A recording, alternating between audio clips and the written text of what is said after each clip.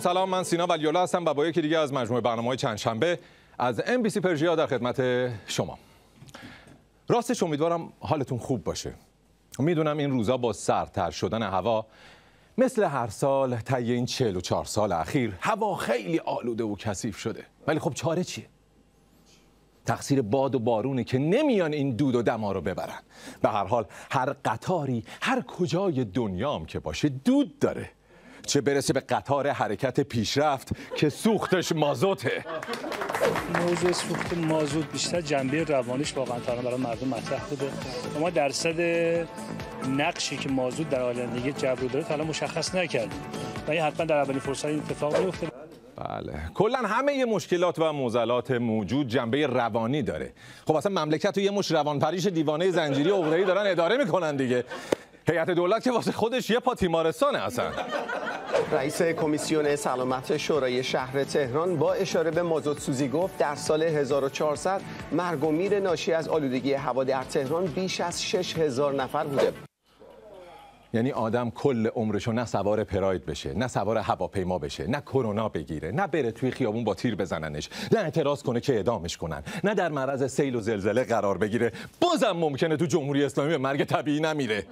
خداییش تلفات مستقیم و غیر مستقیم انقلاب 57 داره کم کم از تلفات چرنوبیل 86 هم میزنه جلوها. در آیین گرامیداشت سازمان بهزیستی رئیس جمهور حاضر نشد. بهتر بابا، اون بیچاره‌ها خودشون کم مشکل جسمی و فیزیکی دارن، دریوریای اینم بشنن مشکل عصبی هم پیدا کنن. اصلا این بابا چرا باید هر جا هر مناسبتی هست سر و کلش پیدا شه؟ روز جهانی افراد دارای معلولیت، روز نهضت سوادآموزی که نیست. وزیر کار در جمع معلولان به امید ایرانی بدون معلول. الدنگ رفتی نشستی بین معلولین براشون آرزوی نبودن میکنی؟ میخواید شما مفلوکین کلا خفه شید و اصلا جامعه معلولین رو فراموش کنید و ازش حرف نزنید. آرزوهاتونم نگه دارید واسه خودتون. خواسته همه ما الان ایران بدون آخونده، نه ایران بدون معلول. وزیر دفاع در بین ناشنوایان و نابینایان گفته جهان در خصوص مسئله فلسطین کر و کور و لال شده.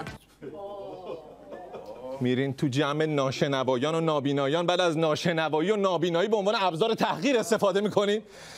ناشنوایی و نابینایی اونا که یه چیز خودخواسته نیست، برخلاف بیشوری و بیسوادی شما که کاملا ثمره حماقت خودتونه. برگزاری کارگاه آموزشی تطهیر با هدف آموزش قصالی برای دانشجویان دانشگاه شاهد در بهشت‌صحرای تهران. خوبه دیگه، کار از محکم کاری عیب نمیکنه. نیاز کشور به مرده‌شور طی نیم قرن اخیر خیلی زیاد شده. چون تو تلویزیون 24 ساعت دارن ارزشی آخوند نشون میدن، مردم هم هی میگن این مرده‌شور اون ریختتون رو ببرن. خب اگه یه روز بزنه و ایشالله 1 صدام از این نفرینا بگیره، میلیون مرده‌شور نیاز خواهیم داشت.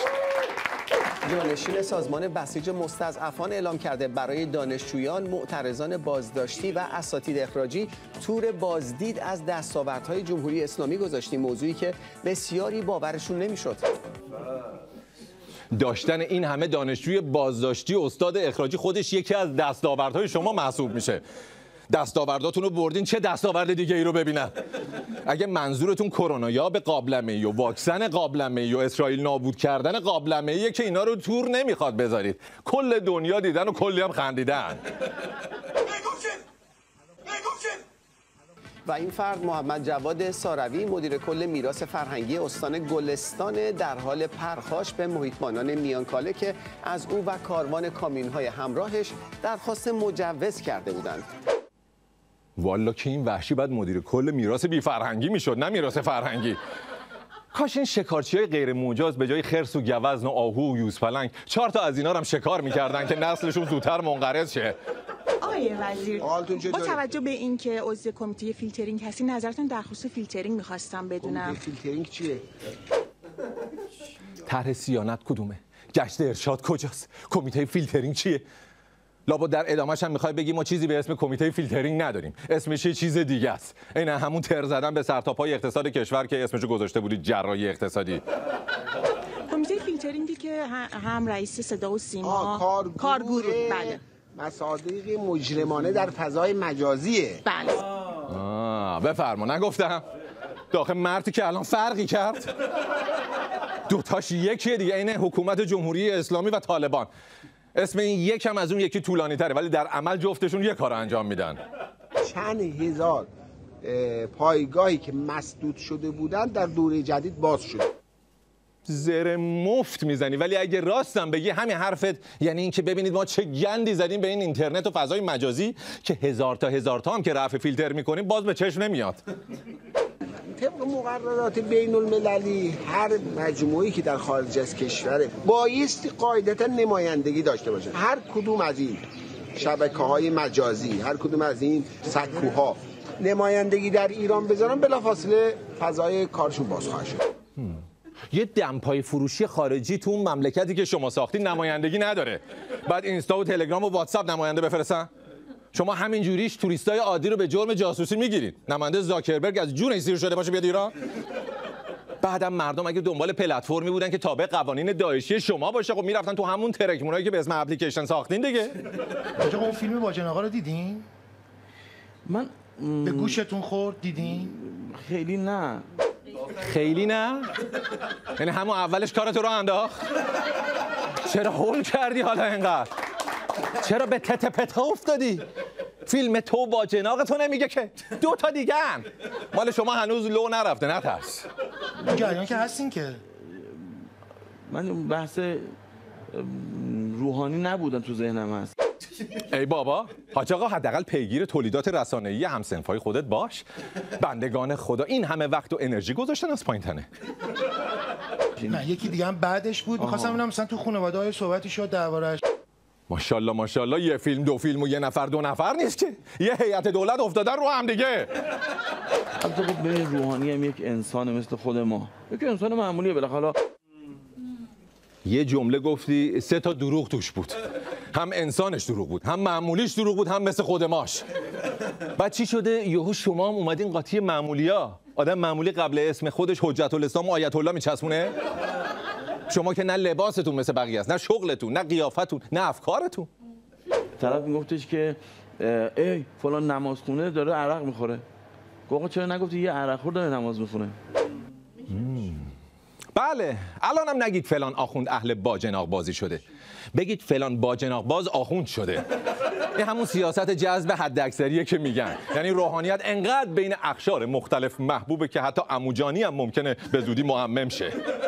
اما یه بحث دیگه هم هست، بحث رسانه. خودتون یه استادید دیگه. این هوش مصنوعی و طرف تصویر و حرف چیز دیگه از صوت میزنن، داستان هم هست. باید احراز بشه این قضیه. با یه عکس دوربین مداربسته واسه ملت حکم اعدام میبرید، بعد به خودتون که میرسه باید حتما فیلمش فول اچ دی با صدای دالبی دیجیتال باشه، وگرنه کار هوش مصنوعیه. آقای سرکندی میفرمایید کار و فعالیت تو حوزه‌های مختلف هوش مصنوعی چطور ارزیابی میشه؟ بسم الله الرحمن الرحیم. من سلام عرض میکنم خدمت حضرت عالی و بینندگان محترم. هوش مصنوعی؟ به خدا اگه نمیگفت این کارشناس مسائل هوش مصنوعی، فکر می‌کردم مسئول کتابداری حوزه علمی است، قرار در مورد اصول و مبانی طهارت پس از گوز و بول صحبت کنه.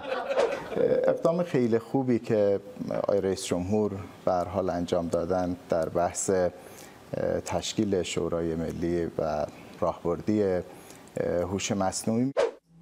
بفرم. تو خود حدیث مفصل بخوان از این مجمل. یعنی یکی دستور تأسیس شورای هوش مصنوعی رو داره که کلا با هر گونه هوش بیگانه است، چه از نوع مصنوعی چه از نوع طبیعیش. ما تا الان نهاد متولی پاسخگو در حوزه هوش مصنوعی نداشتیم. خب الان این همه نهاد متولی اقتصاد و نهاد متولی محیط زیست و نهاد متولی فرهنگ و هنر و علم داشتید، مگه اتفاق خاصی افتاد؟ به خدا شماها واسه هر چی نهاد نزنید و بذارید به حال خودش باشه احتمال رشدش بیشتره. اسرائیل یک یگانی داره به نام 8200. در این یگان امنیتی بحث هوش مصنوعی اینجا دنبال میشد. خب این یگان فوق امنیتی بود. عجب. بعد اون چه یگان سری فوق امنیتیه که یه روزخونه زپرتی تو قم ازش این همه اطلاعات داره؟ تو هر نوبتی، تو هر شیفتی 43 یک افسر امنیتی و 43 نخبه دانشجو دانشگاهی فلان اونجا فعالیت میکنن تو بحث هوش مصنوعی. تو کلمتری حلبی آباد خودمون بری 10 تا افسر و 30 تا سرباز ریخته. بعد اسرائیل توی همچین یگان امنیتی مخوفی واسه محافظت از 43 تا نخبه فقط یه دونه افسر گذاشته؟ اون جشن نوا بود، میگفتن دختر پسرا مظلوم بودن برقصن شادی کنن، حمازده کشتشون. شنیدید؟ اینها جوانان نخبه رشته‌های مهندسی بودن که اینها آورده بودن برای جذب بر یگان 8200 امنیتی اسرائیل. آها. یعنی قتل عام نخبه‌های مهندسی اوکی الان؟ مشکلی نداره؟ همین دیگه، یه چیزی هست کسی بالا سر شما پخمای غیر مهندسی نمیاد. پس قرار شد حماس بره تو طوفان الاقصی اینجا رو بگیره و کامپیوترها رو خارج کنه. حماس تونست وارد شه، عین 43 تا رو گرفت. حالا اصلا گیریم این دریوریا راسته. کامپیوتر به چه درد 4 تا جوجه تروریست میخوره؟ به خدا دکمه پاورش هم نمیدونن کجاست که بتونن روشنش کنن حداقل. اینا چیپست داشتن و اینجوریه که وقتی اسرائیل بفهمه اینا رو گرفتن میاد خودش اونجا رو بمبارون میکنه که اینا دست کسی نرفتن، چون اطلاعات فوق محرمانه تمدن غرب دستشونه. یعنی سطح حفاظت از اطلاعات فوق محرمانه تمدن غرب در اسرائیل از سطح حفاظت از آفتابه‌های ترمینال غرب در تهران هم پایین‌تر بوده. بلافاصله حماس تیم پزشکی هم برده بود، همونجا چیپستا رو خارج کردن، تو اون جشن نوا ریختن. قشنگ معلومه حاج آقا یه هفته قبل از این سخنرانی جیمز باند دیده، بعد نشسته پای مأموریت غیر ممکن تام کروز، بعد به وقت شام حاتمی کیا میکسشون کرده و رفته رو منبر. خود مقامات اسرائیلی جشن نوا رو بمبارون کردن، خودشون رو زدن. خودشونو بزنن؟ این نوع جنایت مختص شما جایش هست ها؟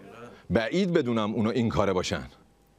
الان اون کامپیوترها کجاست؟ من که نمیدونم. اون نخبگان کجان؟ ما که مثلا ما خودمون صبح شنبه فهمیدیم والا. الان یعنی تو میدونی ولی نمیخوای بگی. تو آخوند، کسی که راجع به چیزایی که ندیده و نمیفهمه و نمیدونی یه ساعت میره بالای منبر زر میزنه، مسئله به این مهمی رو بدون حرف نزنه. داستان کمدی اکشن رو چرا یهو تخیلی کردی؟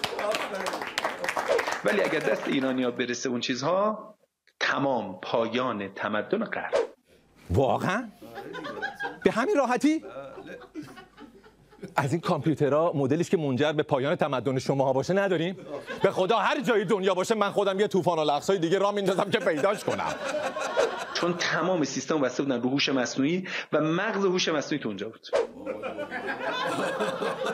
مغز هوش مصنوعی اونجا بود؟ اوکی.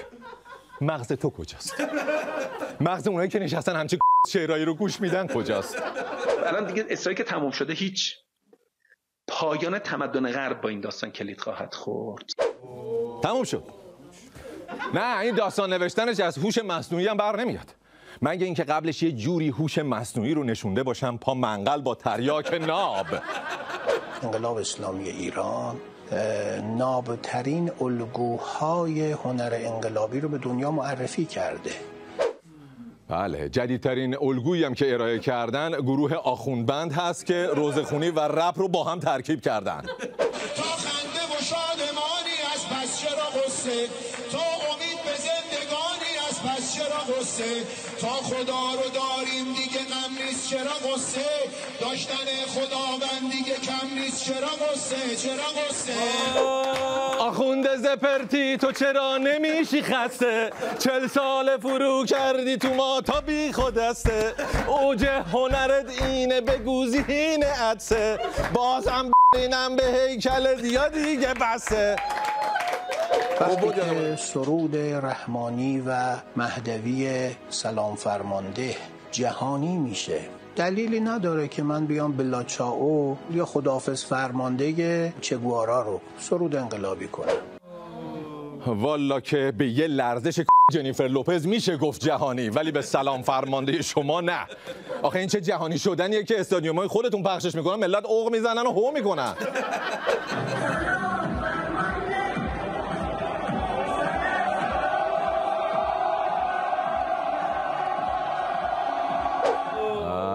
حالا تازه اینجا بچهای ورزشگاه خیلی متانت و ادب و صبوری به خرج دادن، وگرنه آهنگ و شاعر و تنظیم کننده و خواننده رو با هم میفرستادن همونجا که پرچم فلسطین رو فرستادن.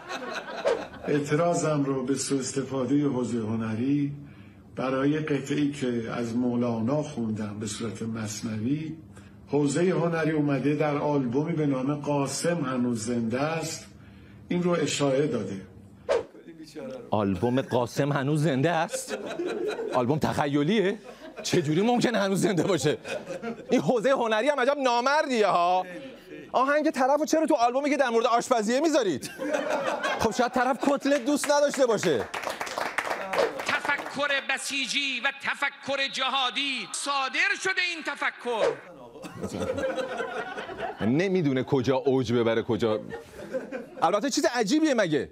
وقتی قبرس خود خر رو صادر میکنه ما چرا تفکرش رو صادر نکنیم؟ صادرات خر با اونا، صادرات خریت با ما. ماشاءالله انقدر پایگاه بسیج هم داریم که حالاها به کمبود منابع نمیخوریم. این تفکر هر کجا باشد تحول ایجاد میکنه. امروز ما بیش از هر زمان نیاز داریم به اندیشه پاک بسیجی. و اگر کسی بگوید این نگاه 57 است، آری ما 57 هستیم. برای شما تحول ایجاد میکنه، واسه بقیه تهوع ایجاد کرده. چون این تفکر بیشتر اصلش به قرون وسطا برمیگرده، نه سال 57. امروز اگر در مسائل اقتصادی ما مشکل داریم، با تفکر بسیجی میتوان مشکلات اقتصادی رو حل کرد. با تفکر مثلا مشکلش میدونی کجاست؟ اولش خیلی کلفت شروع میکنه، بعد احساساتی میشه، یه دفعه صدای تفکر بسیجی باید یه دفعه اینجوری میشه. من الان مشکلم با حرفت نیست که گفتی مشکلات با تفکر بسیجی حل میشه. مشکلم اینه که گفتی تفکر بسیجی. این موجود مگه تفکر میکنه اصلا؟ ابزارشو نداره. نفتمون رو فروختیم، انبارای آذوقه‌مون رو تا 1.5 سال پر کردیم، همه 31 استان رو.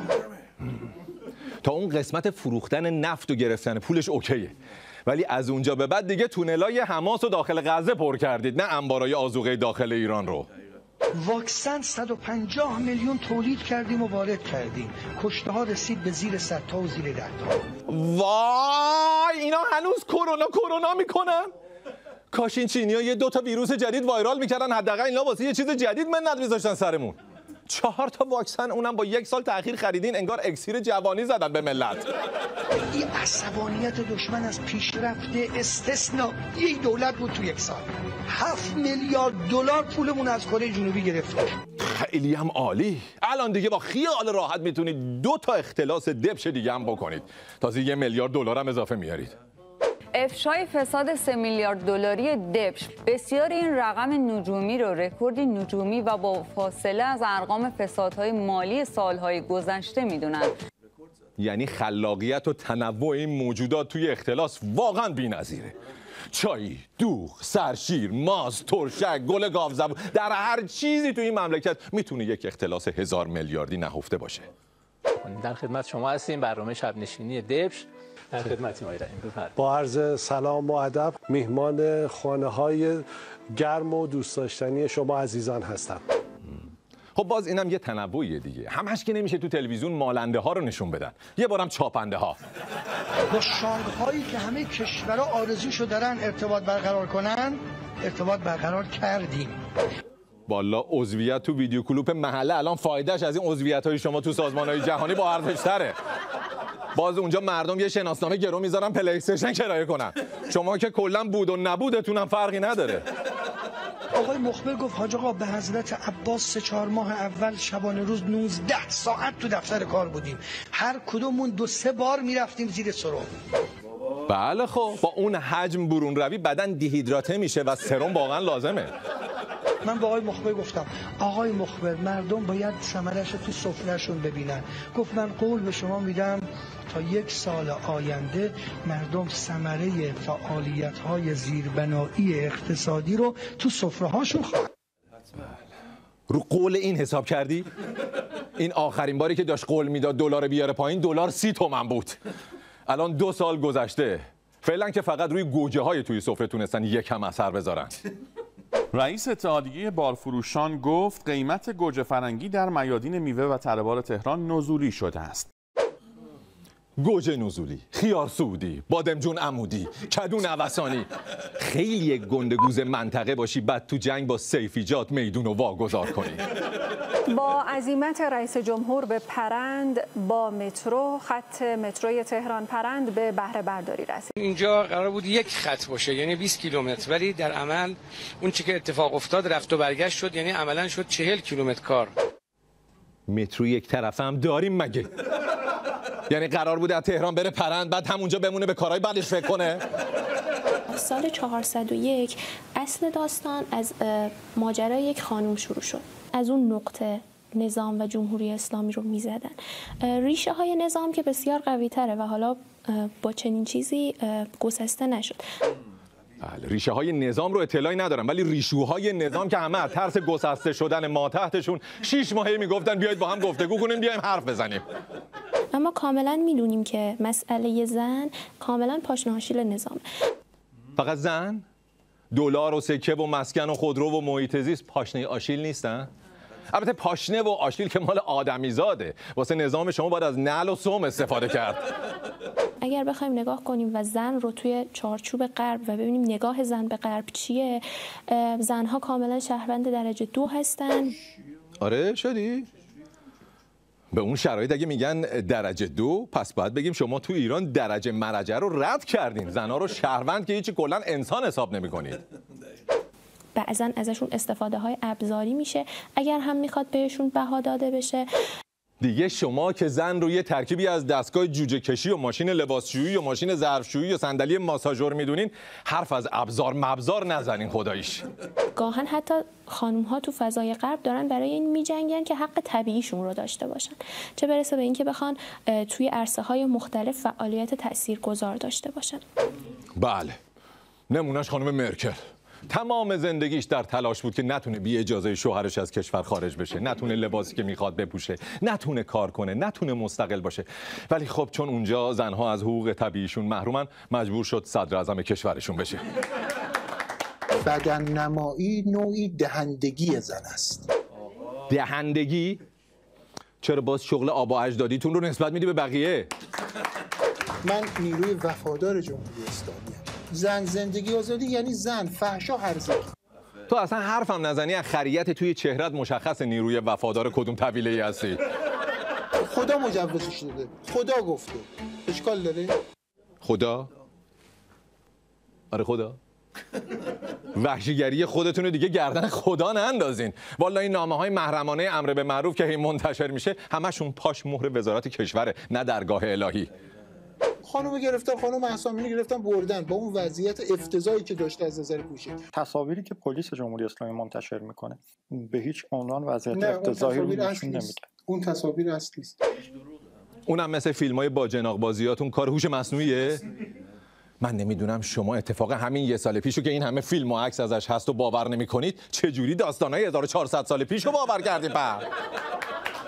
من شنیدم، من از مقام رسمی شنیدم دیگه. یعنی تصاویری که پلیس منتشر به خاطر اون تصاویر که کسی رو میگیرن؟ یعنی به خاطر اون پوشش کسی رو میگیرن؟ شما باور میکنی؟ من خجالت میکشم بگم. رابط پلیس هم خجالت میکشیده. پلیس جمهوری اسلامی و خجالت؟ اینا سوار آمبولانسی که واسه نجات جون آدماست میشن باش آدم بکشن. بعد همچین موجوداتی خجالت حالیشونه؟ پلیس ما نجیبه، توضیح نداده به خاطر چی گرفته. منم خجالت میکشم توصیف کنم. خجالت که باید بکشی، منتها به خاطر این حجم از بیشوریت. با اون وضعیت افتضاح ایشونو برده تو کلاس آموزشی و صحبت کرد، نه کسی ضربه ای زده، نه. کجا طالبان همچین کاری میکنه؟ نه بابا، طالبان هم با همه طالبانیش هنوز اونقدر جمهوری اسلامی نشده که به پوشش مهسا بگه افتضاح.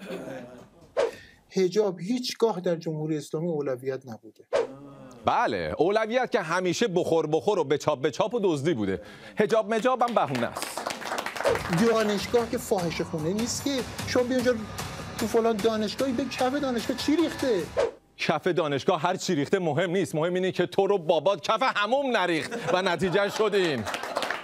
جلوه‌گری بصری خانم ها چقدر جوانای مردم مبتلا به استمناء و مسائل دیگه کرده. والا اون جلوه‌گری بصری و اینایی که میگی خیلی چیزای عادیه که 8 میلیارد نفر دارن روزانه انجامش میدن توی دنیا و هیچ جام فاجعه محسوب نمیشه. ولی اگرم باشه تو خودت نمونه بارزشی دیگه. آدم نگات میکنه یاد صابون گلنار میفته. ولی ایرادی نداره، واسه شما خوبه. اصلا انقدر بیافتید به جون همون گلنار که ایشالله زودتر کور بشین دیگه جلوه‌گری بصری بقیه اذیتتون نکنه.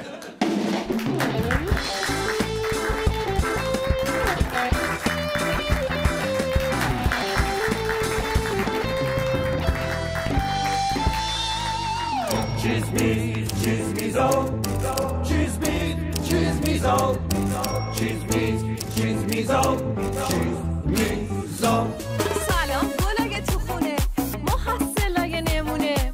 ای بابا هر چی کار فرهنگی میکنیم، هر چقدر عمو پورنگ و عمو قناد میسازیم فایده نداره انگار. خودم باید شخصا جلوی نفوذ دشمن به ذهن پاک کودکان رو بگیرم. سلام قشنگا، امروز من همراه با خاله کماندو اومدیم واسهتون یه آهنگ قشنگ بخونیم. فقط خاله جون معذوریت شهری داره، نمیتونه خوانندگی کنه چون شنیدن صدای زن واسه نامحرم حرامه. آدم کار حرام انجام بده چی میشه؟ وقتی مرد و رفت زیر خاک و بدنشو مورچه ها و سوسکا تیکه تیکه گردن خوردن، اون وقت روحش توی جهنم میره لابلای مواد مذاب و در حالی که چوب نیمسوز تو شنبولش کردن از مو آویزونش میکنن. بله، پس حالا برای اینکه برید بهشت عمو واسهتون یه آهنگ میخونه. سلام فرمانده، سلام از این نسل غیور جامانده. پسر خوبم بگو ببینم دوست داری بزرگ شدی چی کاره بشی؟ من دوست دارم ایشالله وقتی بزرگ شدم در جبهه مقاومت عملیات طوفان الاقصای 2 رو انجام بدم و خودم و خانوادم و برادرم که تو راهت در این راه به مقام شامخ شهادت برسه. وای الهی خاله قربونت بره، تروریست کوچیلی من. امروز اومدیم با دختر نمونه 6 ساله از ناکجا آباد صحبت کنیم که با این سن کمش به جای بازیگوشی و درس و مشق تونسته واسه خودش یه شوهر بزرگ و قوی درست کنه. چیز نیست چیز میزا، چیز نیست چیز میزا، چیز نیست چیز میزا، چیز نیست چیز میزا، چیز نیست چیز میزا، چیز میزا.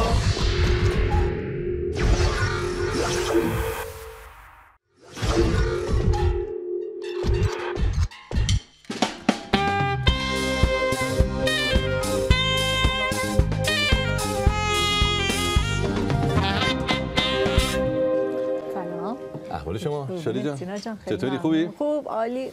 تو دوزی موزی اختلاس کاری نکردی؟ چون تقریبا میشه گفت انقدر تعداد اختلاس‌ها و دوزی.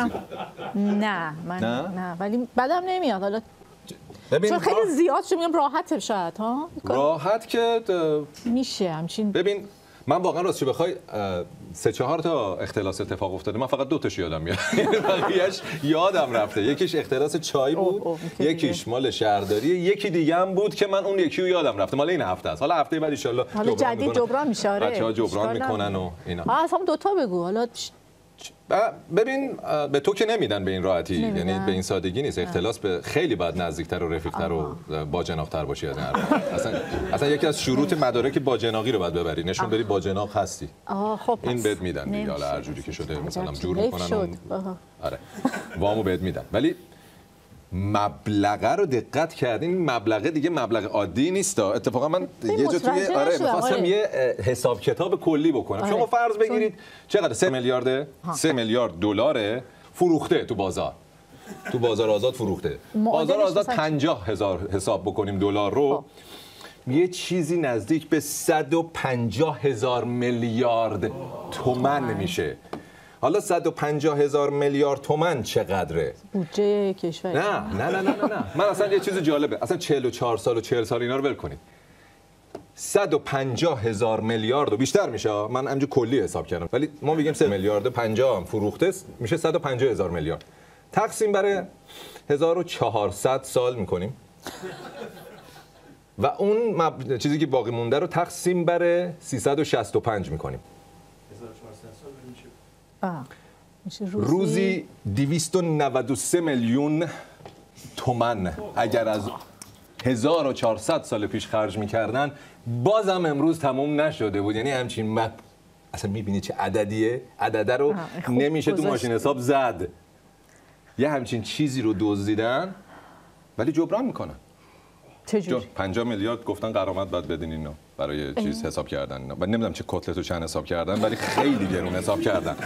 الان فقط تنها چیزی که میتونم بگم مواظب خودتون باشید. یعنی هر کدوم شما یک گروگانید که دارید راه میرید، به خصوص امثال شماها که به هر حال ممکنه از قبل شما مبلغ از اون ور اختلاس میکنن، از این ور در واقع باج میگیرن دیگه. خیلی سیستم راهزنی خوب و قشنگی رو راه انداختن که امیدوارم الگوی کشورهای دیگه هم نشه، چون واقعا وضعیت ما دیگه خیلی خطرناک میشه توی این وضعیت. بس نگو دیگه بس. بریم همین بالا فعلا تو بخش حسابداری ببینیم ما میتونیم از اینجا یه اختلاس بکنیم، بعد میریم واسه مراحل بعد.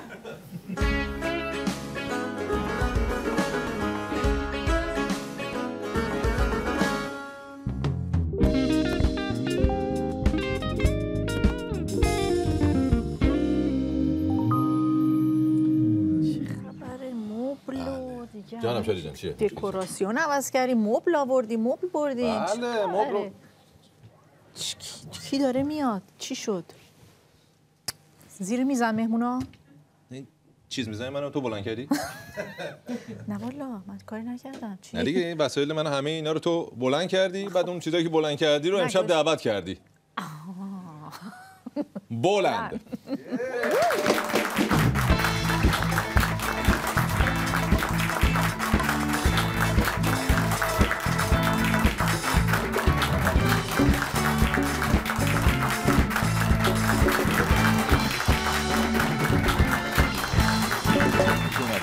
بفرمایید. یه بار دیگه تشویقشون کنین. زمان زیادی طول کشید تو همه رو سلام علیک بکنید. برای همین آره ما فکر می‌کردیم چجوری ما رو می‌خوان جا بدید. تو زحمت افتادیم بالاخره. نگران بودیم واقعا. یکی از نگرانیاتون تعدادتون بود که اصلا برای همین نمی‌بریم، میگفتیم جا نداریم. تا نشون دادیم که ما یه دونه مبل خریدیم. تا این گفتن اینوایسشو بفرست. اینوایس بفرست. گفتم ببین یه دونه مبل 2 نفره خریدیم. ما میایم پس. مترو اینا همه بچه‌ها که ما جا نمیشیم. یکی از معضلات یکی از شناخته شده ترین و باحال ترین و کار درست ترین گروه‌های ایرانی این بود که جا نمیشیم. ما جا نمیشیم. چجوری بیایم؟ متراژ مهمه دیگه. یعنی خیلی شانس آوردیم که گروه. چه خبر؟ حال و روز، اوضاع؟ خوب. کاروبار؟ خوب اومدیم یه کنسرت دادیم تو لندن و خوب بود؟ خیلی خوب بود. برای اولین بار تو لندن. برای اولین بارم. بله. کنسرتایی که خیلی هم خوب استقبال برگزار کردین تا اونجا که من یادمه بخش عمده‌اش تو ایتالیا بود. درسته یا جاهای دیگه شهرهای بزرگ و مثلا شناخته شده ای که برنامه گذاشتیم به جز لندن کجا بوده؟ شناخته شده بزرگ مثل لندن هنوز ندیدیم ولی مثلا پاریس، مادرید قبوله دیگه. آره میلان ایتالیا قبوله. میلان نه خب بجز ایتالیا گفتم. بجز ایتالیا. چون میخوام ببینم تاثیر بوداپست. تو زیگت فستیوال یه فستیوال بزرگه. اون چطور بود؟ خوب بود. تجربه‌اشو میخوام مقایسه کنیم با توجه به نگاهی که مثلا ایرانی‌های هر منطقه. ایرانی‌ها میان فقط یا فقط بیشتر ایتالیایی، یعنی فقط ایتالیایی بیشتر آره پابلیکمون ایتالیاییه. بعد ایرانیایی که مثلا طرفدارتون هستن توی شهرهای دیگه اونا چی؟ اونا مثلا چنگای خیلی کمتره. مثلا همین لندن یه هم بیشتر تقریبا ایرانی بودن همه و اصلا یه انرژی یه جور دیگه بود. همینو میخوام بدونم. میخوام بدونم که شما چون مخاطبتون کمره خیلی مهمه که یعنی خیلی ما خیلی کیف کردیم. تا حالا آدینس بیشتر ایرانی نداشتیم هیچ وقت. همین فرقو میخوام بدونم چون بچه‌ها با توجه به توانایی و استعدادشون توی اکس فاکتور ایتالیا شناخته شدند و مخاطبانشون خب مردم ایتالیا بودن، اونا هم مثلا دوست داشتن موزیکشون و کاراشون رو دنبال کردن، کنسرت‌های زیادی رو اونجا داشتن. ما با بچه‌ها البته در ایام کووید هم مصاحبه داشتیم. بچه‌ها توی یک دهکده‌ای یکی از بهترین جاهای ایتالیا گیر کرده بودن. تو جنگل بودیم. واسه 2 سال اینا تو جنگل داشتن، واسه خودشون حال می‌کردن. مزرعه شراب گیر کردن. وسط مزرعه شراب. همینطور گناه می‌کردن و گناه می‌کردن.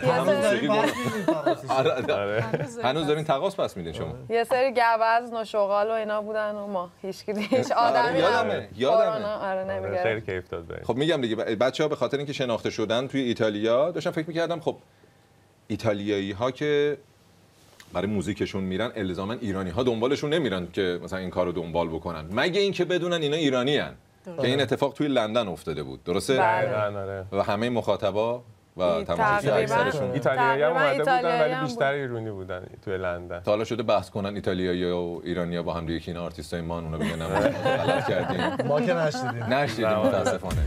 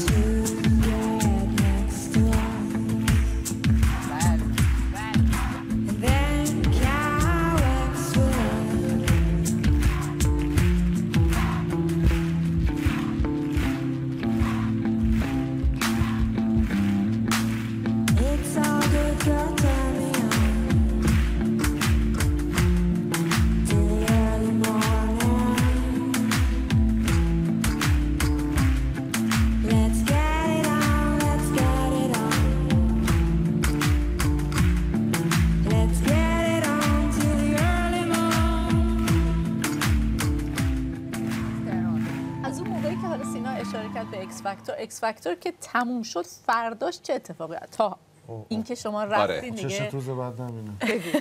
ما رفتیم تو اکس فاکتور، توی اون اول یه سری سلکشن داره که اونا ضبط شده است.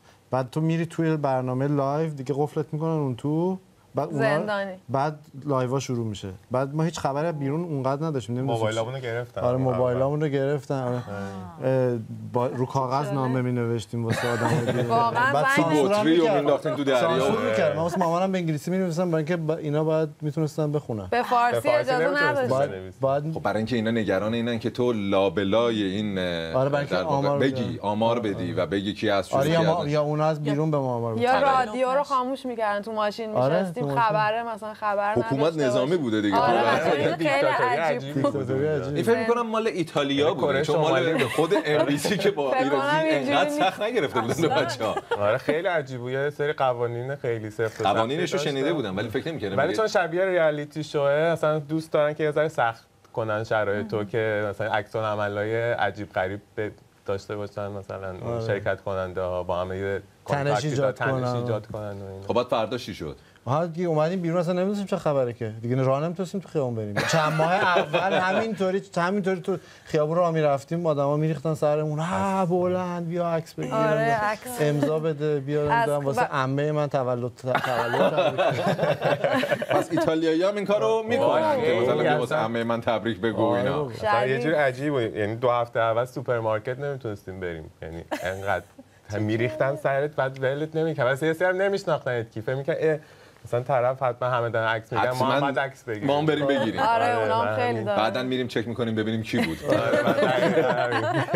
اکثر که پسر موسولینی بود که مثلا عکس گرفتم. بعدن با تابان پس بدی سر اینکه یکی اومده بغل عکس گرفته.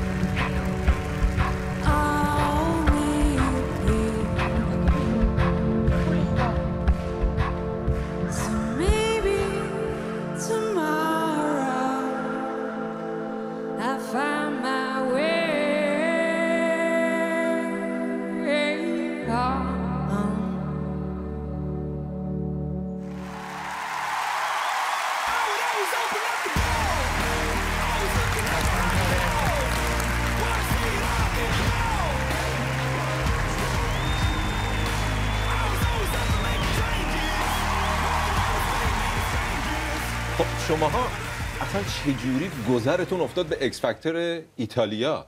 چجوری اصلا، یعنی اینکه گفتین حالا ما بریم اکس فاکتور شرکت کنیم، ستاییتون با هم کار موزیک رو انجام میدادین و رفتین، یا گفتین که بیایم بریم اونجا یه کار جدیدی رو ارائه بدیم؟ چجوری بود داستانش؟ بندمون وجود داشت از قبلش، ولی خیلی اصلا شناخته شده نبودیم. از 2015 وجود داشت و ما 2018 رفتیم. مثلا یه سری ویدیوهایی گذاشته بودیم تو یوتیوب و اینا، ولی خیلی ملو واسه خودمون. بعد زنگ زدن از تالنت اسکاوت ایکس فاکتور، پیدامون کرده بود و بهمون زنگ زد که میخواین بیاین یا نه. و ما هم یه ذره طول کشید و یه ذره طول کشید. یه ذره هم چک داشتیم مثلا میریم الان اونجا کامرشال به ما چه ربطی داره؟ آره آخه موزیک ما هم یه ذره دوست ندارم، می‌خواستم ببینم که مثلا این چجوری اتفاق افتاد. مثلا شما می‌خواستم اون سال یه ذره تغییر بدن، یه پروژه جدیدی رو معرفی کنن دیگه، همه شبیه هم دیگه، مثلا پاپ کامرشال نباشه. برای همین ما گفتیم ما خیلی عجیب غریبیم و اینا. گفتن نه اتفاقا ما همچین چیزی رو لازم داریم، یه چیز آدینس جدیدی رو می‌خواستن جذب کنن و واقعا موفق شدن. یعنی خیلی آدمایی که اصلا تا حالا ندیده بودن این برنامه رو، به خاطر سبک موزیکی که ما داشتیم خیلی کیف کردن. تو تلویزیون داریم. من یادم مثلا اون سال اکس فاکتور ویدیوهاش، با اینکه مثلا خب ویدیوهای اکس فاکتور معمولا آمریکا یا انگلیس بیشتر وایرال میشه و دست به دست میچرخه به خاطر داورایی که شناخته شده تر هستن. اون سال من هر ور رو نگاه میکردم از یوتیوب و اینستاگرام و فیسبوک، این ویدیوهای اکس فاکتوری بود که شماها تمام اجراهاتون هی میومد بالا. من گفتم چجوری این اتفاق داره میفته و دلیلش هم واقعا کار متفاوت و خاصی که داشتین، استعدادی که هر سداتون داریم و طبق معمول هموطنای ایرانی که همیشه ساپورت میکنن. فقط کافیه بفهمن یکی یه جای ایرانی بوده، یکی از جد آبادش، کافیه که ناسا مال ما بشه در این حد.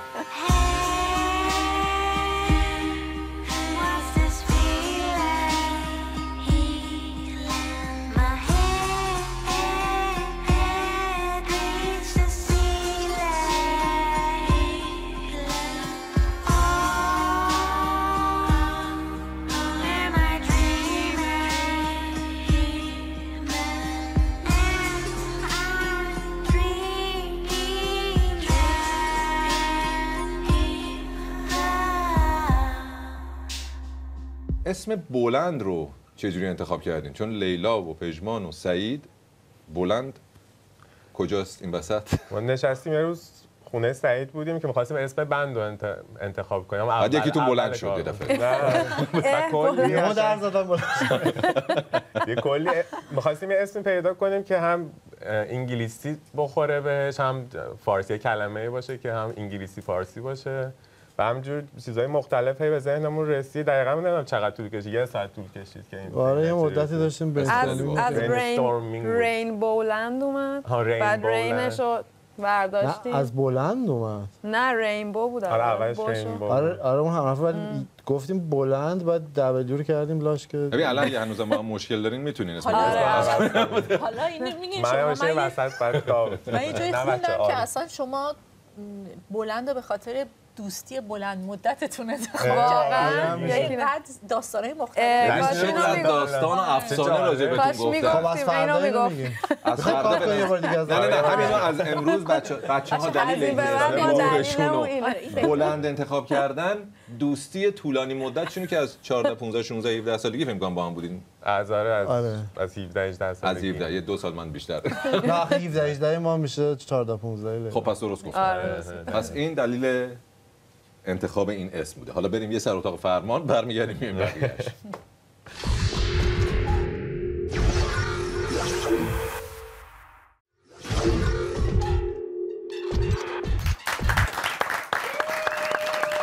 همچنان در خدمت بچه‌های بلند هستیم با دوستی بلند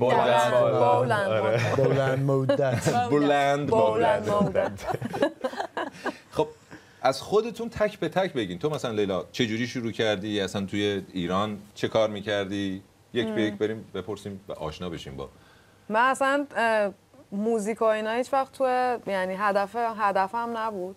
و خیلی خجالتی بودم، برای همین میخوندم ولی یواشکی، هیچکی نمیدونست، یعنی تا 28 سالگی به هیچکی نگفته بودی؟ من با هم زندگی می‌کردیم، نه خبر نمیدونستی؟ نه 6 سال اولی که با هم زندگی کردیم نه متوجه نشدم اصلا میخونه. مگه کجا میخوندی؟ وقتی هیچکی نبود خونه و من میرفتم ضبط میکردم صدامو. آخه شما از سن خیلی پایینم با هم بودین، یعنی تو یک بار جلوی نخونده بودی که ببینه که مثلا چه استعدادی داری؟ تو میدونستی اون استعداد موزیک داری یا تو هم نمیدونستی؟ آره اونا یه کارایی میکردن که نشون میدادن جلوی تو. نه یعنی یه موزیک میزدن با هم دیگه. آره تو هیچ وقت نگفته بودی آقا من بیام مثلا بخونم باهاتون اینا؟ بعد چجوری این کشف صورت گرفت اینو بگید. اول بذار ببینیم تو خونه چه خبر بود تو ایران. خانواده خیلی اوپن و میتونستم، یعنی اصلا اینجوری نبود. دلیلش یعنی خانواده نبود، خیلی روشن فکر و اینا، ولی من خودم خجالتی بودم. خجالتی بودی؟ هیچ کدوم از اعضای خانواده کار موزیک میکنن؟ نه هیچ کس؟ نه نمیکنن. نه بعدم مثلا من معماری خوندم. معماری مثلا آرتیستیک دکتر دیگه برای آره دیگه تو اون لول دکتر چیز شد دیگه. معماری قبوله اگه میخوای آرت. بعد انیمیشن خوندم تو ایتالیا. خب که بعد ولی اون مسیر عوض شد دیگه. کار انیمیشن هم کردی هیچ وقت؟ کار انیمیشن هم کردم. درست حسابی حرفه‌ای یعنی فروختی یا مثلا خودت؟ نه و مدرسه‌شو رفتم و اینا، ولی برای خودم انیمیشنای بذاریم کنار تیم وحید نیکو. اگه قبولم میکنن کاراتو ببینیم اول. اگه به اندازه کارهای موسیقی فوق‌العاده و متفاوت باشه که با کله. ولی آرت ورکای کارهای ما هم میکنید دیگه مثلا. آره یه سری رو عکس مثلا آلبوم و ولی دیگه موزیک که اومد اصلا مسیر عوض شد و اونو گذاشتم کنار. آره چجوری این کشف صورت گرفت؟ چجوری متوجه شدی؟ اونو بگی. من در واقع تو ایران عمران خوندم، لیسانسم گرفتم، اومدیم با هم دیگه ایتالیا که فوق معماری خوندم تو ایتالیا و تقریبا تو 2 روز پشت سر هم ما با هم فارغ التحصیل شدیم. سعیدم فوق معماری خوند. بعد اون دورانی که تز دادیم و درس پایان نامه دادیم و اینا خیلی دوران سختی بود. بعد سعید گفتم بیا بشین حالا با هم یه ذره یکم مغزمون باز کنیم، یه ذره موزیک کار کنیم. سعیدم مثلا کار الکترونیک می‌کرد و منم سازهای عجیب غریب همیشه دوست داشتم، یعنی تحقیق می‌کردم، سازهای عجیب غریب استفاده می‌کردم.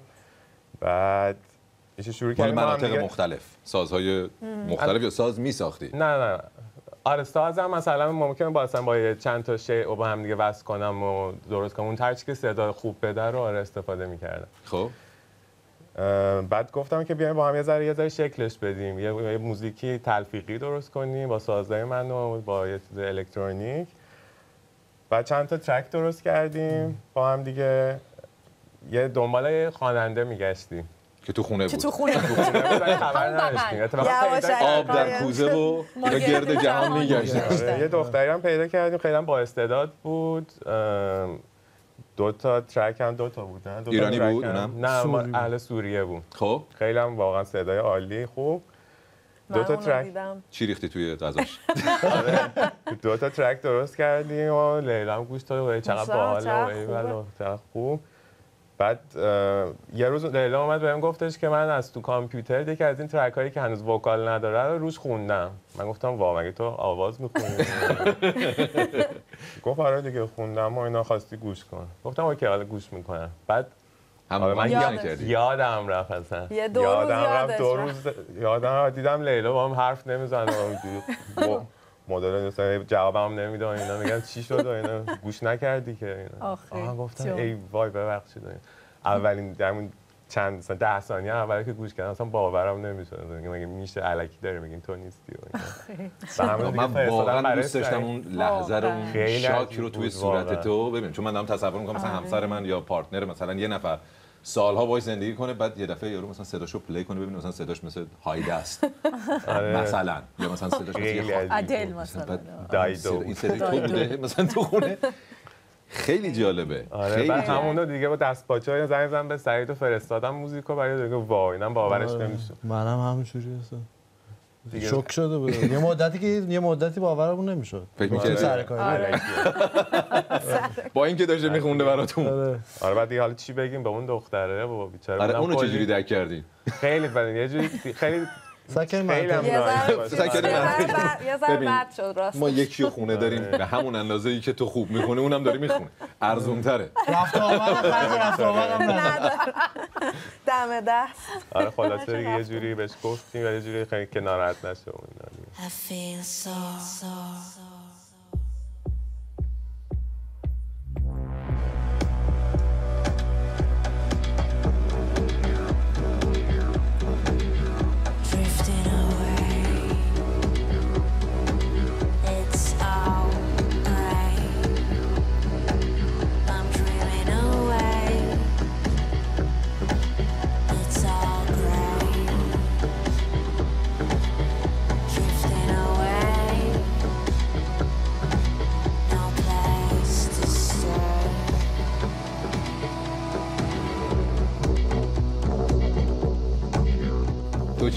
تو چجوری کار موسیقی و خانواده و اینا رو همه رو با هم دیگه کنار هم چیدی؟ من از بچگی مامانم مخصوصا خیلی پیگیر بود که کلاس موسیقی برم و از خیلی کوچیک که بودم کلاس عرف میرفتم 5-6-7 سالم که بود. بعد ولی هی آن آف ساز میزدم و نمیزدم، یه مدت نمیزدم، بعد کلاس گیتار رفتم یه مدت و هی نرفتم و هی دوباره رفتم و هی نرفتم و کلاس پیانو رفتم. ولی به هر حال یه طوری شد که هم گیتار هم پیانو اینا رو هم دیگه از این موقع بلد بودم بزنم. هیچ وقت نوازنده خودم رو نمیدونستم و واسه هیچ وقت نمیشم ساز بزنم ولی بلدم بزنمشون و همین زمینه باعث شد که اصولا به موزیک از این ور از پشت از داخل نزدیک بشم. همیشه آخری دبیرستان که بودم یه بند آندرگراند داشتیم با یه سری از دوستام که کاور می‌زدیم، اتفاقا بعضیاشون بعدن شدن 127. خب و بعد دیگه چی اومدم ایتالیا شروع کردم به موزیک الکترونیک و پروداکشن توی کامپیوتر علاقه‌مند شدن و دیجینگ و اینا. هی کار میکردم واسه خودم و اینا، همطور خودم از توی یوتیوب و نمیدونم سایت و اینا تا جایی که تونستم یاد گرفتم که بعد رسید به اون جایی که پژمان داشت میگفت. یعنی کار اصلیت موسیقی بوده؟ از این طریق موسیقی رو دوست داشته دیگه. دوست داشتم. آره علاقه حرفه‌ای بوده. آره علاقه هستیم بوده. ولی الان هر ستاتون کامل توی موسیقی. یعنی هیچ کدومتون نه تو نه مدرک مهندسی تو استفاده می‌کنی، نه تو استفاده می‌کنی، نه تو استفاده می‌کنی. من تازه اقتصادم خوندم ایران که اونم استفاده نمی‌کنم.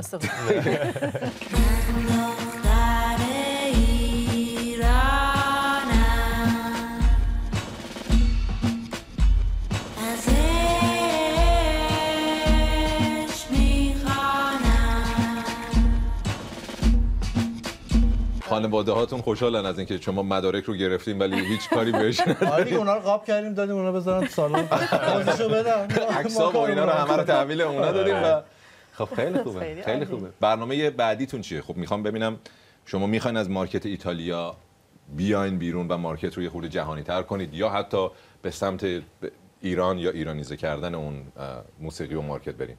ببین موزیک ما اصولاً چون لیریکامون تقریباً اکثرش انگلیسیه و دلیلش هم اینه که ما خودمون از بچگی بیشتر موزیک انگلیسی گوش کردیم، غرب زده بودیم برای همین هدفمون در بلند مدت اینه که تا جایی که ممکنه توی اول تو اروپا بعد جاهای دیگه‌ای که مخصوصاً موزیک انگلیسی زبون بیشتر برو بیا داره جاپا پیدا کنیم و حالا چون ایتالیاییم و اون اتفاق ایکس فاکتور افتاد اونجا یه بیس خوبی داریم و باعث میشه که اونجا زیاد بتونیم کنسرت بدیم و آدم زیاد بیاد و اینا. ولی خب اصولا هدفمون اینه که کم کم توی جاهای دیگه اروپا جاپا پیدا کنیم و بیایم از ایتالیا بیرون، برای اینکه مدل موزیکمون یه مدلیه که جاهای دیگه اروپا مثل اینجا مثل طرفدار زیاد داره، مثل شمال اروپا مثل آلمان جاهای مدلی خیلی بیشتر موسیقی مستقل پتانسیل خیلی بیشتر هست. خیلی خوب. الکترونیک. پس برنامه‌تون اینه. آره ولی فارسی هم می‌خوایم بخونیم. خب این کارو بکنید آره. مطمئنم که سبک و سیاق خودمون ولی تلفیق کنید مثلا شاخه‌هایی از فارسی رو هم میتونه جذابیت کار رو مثلا تو کنسرتامون یه سری از این موزیکای فارسی رو میزنیم که خیلی هم مردم خودش، حتی خود ایتالیایی‌ها خیلی کیف میکنن می‌بینیم مثلا مردم رفتن تو خلسه و اینا. آره خوششون میاد. آره اصلا زبان فارسی خیلی خوششون میاد.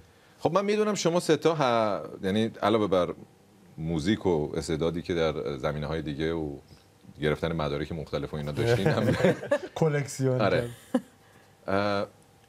اهل مسابقه و دیگه یه مقدار چالش و اینجور چیزا هم هستید. ما آخر مصاحبه یک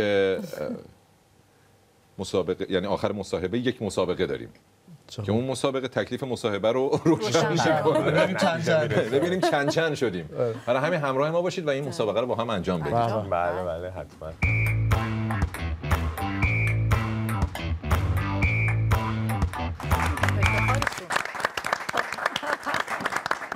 میدونم که بی‌صبرانه منتظرین بدونین بازی این هفته چیه. ما یک معمایی رو طرح می‌کنیم هر هفته. بله.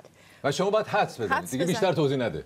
دیگه بیشتر توضیح نده. نه ولشون کن. اینا آدمای باهوشی ان. مشورت باید بکنیم با هم یه شخصیه. جواب چیه؟ جواب چیه؟ هر چی میتونه باشه. از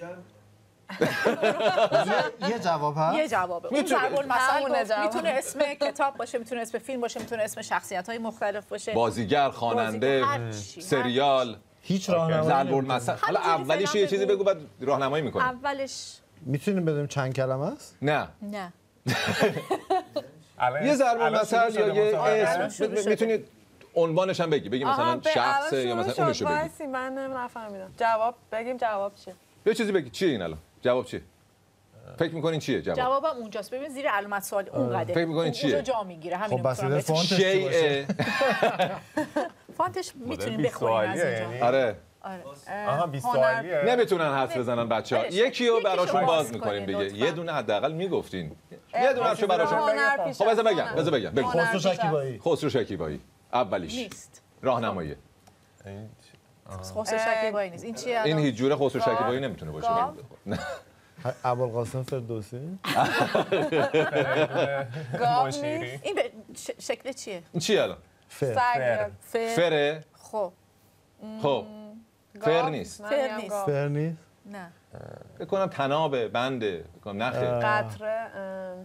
نه. فارسیه جواب. اینم نمیگیم. فعلا نمیگیم. خب الان نشون چرا نمایی بکنم؟ دارم نشون میدم. یه حیوانیه. ایشون گفت تناب، شما گفتی بند مثلا. خب دو رو باز کنید. اینا به نتیجه نمیرسن. اینا این کاری نیستن. این چیه؟ هواپیما. داره سقوط میکنه. این هواپیما داره سقوط میکنه واقعا. شما هر دفعه میرین مسافرت بعدی سقوط میکنه.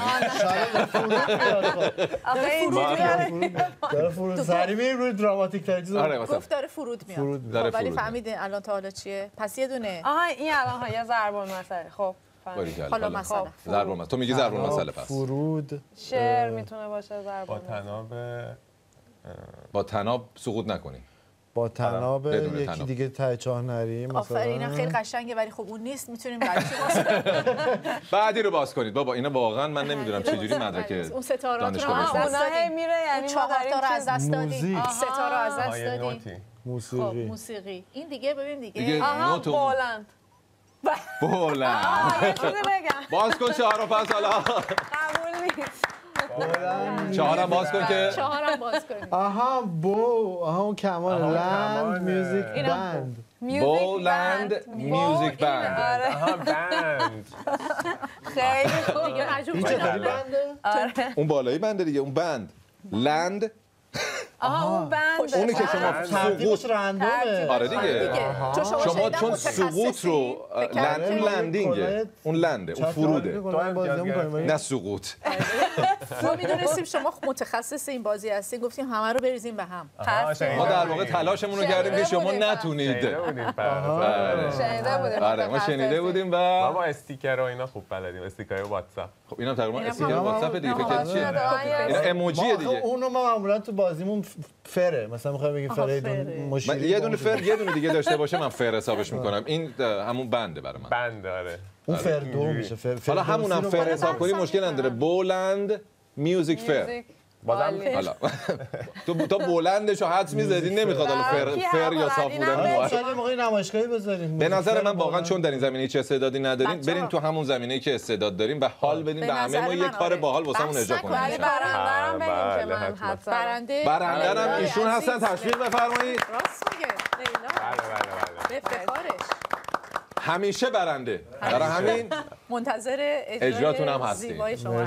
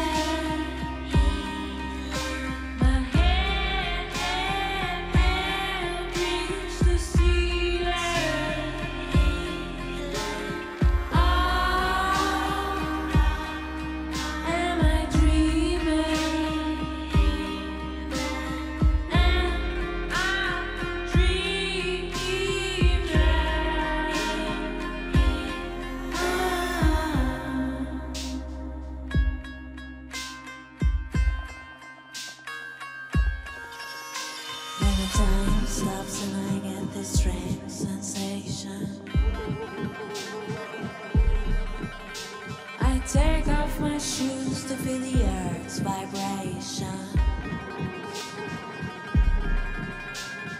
Then I hear the tender melody of nature, trying to ask me politely to savor, trying to ask me politely to savor.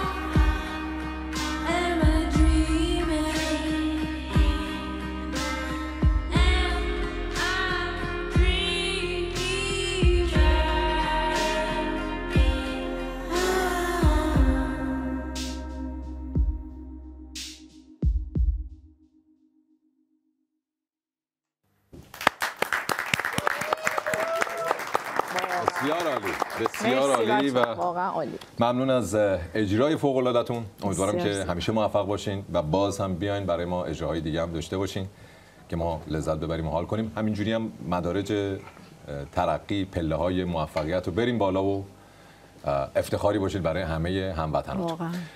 به پایان برنامه این هفته رسیدیم. امیدوارم برنامه مورد توجهتون قرار گرفته باشه. اگه برنامه رو به صورت آنلاین می‌خواید تماشا بفرمایید، یوتیوب، فیسبوک، توییتر، اینستاگرام و تلگرام ام بی سی پرژیا در خدمت شماست. پشت صحنه ها توی کانال یوتیوب منه به اضافه ویدیوهای متفرقه و همینطور بخش‌های کوتاه مونولوگ. پست مربوط به برنامه امروز رو هم توی اینستاگرام من و شادی جان میتونید نظرتون رو زیرش بنویسید. کامنت های باحال رو هم من استوری میکنم و جواب میدم. دم